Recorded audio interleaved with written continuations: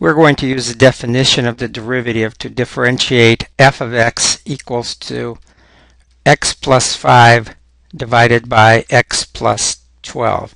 So recall the definition of the derivative. F prime of x is equal to the limit as h goes to 0, f of x plus h minus f of x divided by h. We're going to do this in 4 steps. Step 1 is to compute f of x plus h. Wherever you see x in f of x, you're going to replace it with x plus h. So there is an x in the numerator, it becomes x plus h. Then we add a 5. There's also an x in the denominator, it becomes x plus h. And we're going to add a 12. That's the end of step 1. Step 2, compute f of x plus h minus f of x and simplify as much as possible. This is x plus h plus 5 divided by x plus h plus 12 minus x plus 5 divided by x plus 12. So we're going to compute this and simplify it.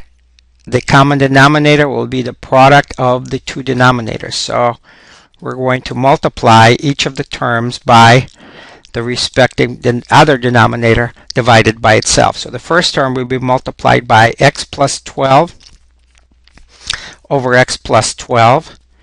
And this is times x plus h plus 5 divided by x plus h plus 12. And then minus x plus 5 divided by x plus 12 times x plus h plus 12 divided by x plus h plus 12.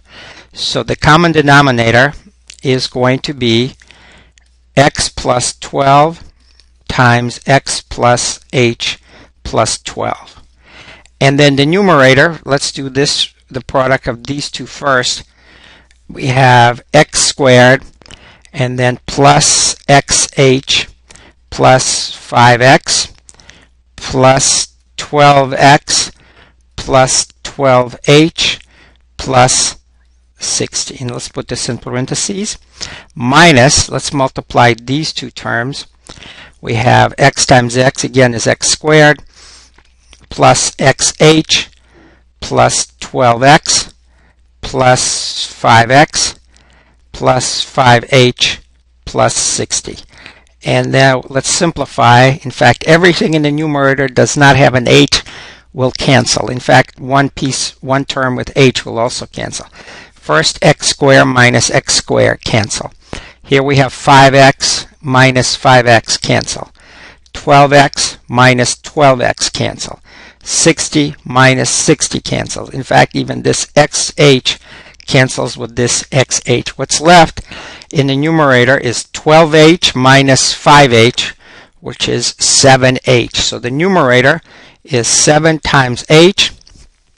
The denominator, x plus 12 times x plus h plus 12. That's the end of step 2.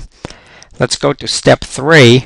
In step 3, we are going to compute f of x plus h minus f of x divided by h. At the end of step 2, we simplified and computed f of x plus h minus f of x. Recall, of course, it's right above.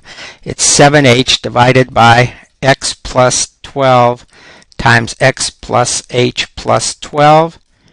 And now we're going to divide this by h. Now to simplify this, this is just like a divided by b divided by c, which is the same as a divided by b times c.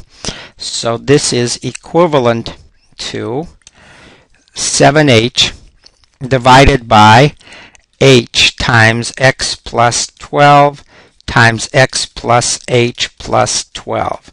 So the h's cancel and we're left with 7 in the numerator divided by x plus 12 times x plus h plus 12. And that's the end of step 3. Let's go to step 4. Step 4 is the finished product. F prime of x is the limit as h goes to 0. f of x plus h minus f of x divided by h. We just computed this part. That's the end of step 3. So all we have to do is take the limit as h goes to 0 of 7 divided by x plus 12 times x plus h plus 12. Note that x does not go to 0. It is h that goes to 0. There's only one h, this h here. It goes to 0. And we're left with 7, now the limit has been taken, divided by x plus 12 times x plus 12, which is 7 divided by x plus 12 squared. So to summarize, using the definition of the derivative, we started with the function f of x equals to x plus 5 divided by x plus 12. Use the definition, we found its derivative equals to 7 divided by x plus 12 squared. For more videos, visit www.mathprepvideos.com.